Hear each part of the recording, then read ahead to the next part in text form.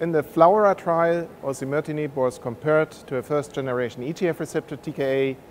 Survival was one of the key secondary endpoints. The median survival was prolonged for osimertinib compared to the control arm, with a prolongation of the median survival from 31.8 up to 38.6 months. And this corresponded to a hazard ratio of 0.799. These data support the clinical efficacy of osimertinib. We have seen already that it improves progression-free survival, which has been the primary endpoint. And I think it underlines the value of the treatment. It's a highly effective third-generation agent. It is effective in a couple of difficult situations, for example, brain metastasis.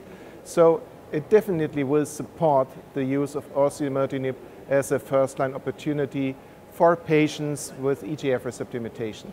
There is a debate how to sequence treatment because originally osimertinib was developed as an agent targeting the resistance-mediating mutation, the T790M mutation, and we have seen very long survival times for patients initially treated with a first-generation agent or a second-generation agent, and then in case of the existence of a T790M mutation, receiving the relapse treatment or post-progression treatment with osimertinib.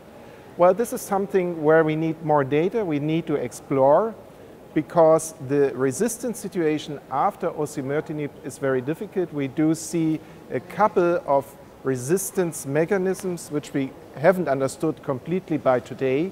There we need additional data. But on the bottom line, this is one of the few trials showing a benefit in survival for a new drug, and I think this is of clinical value.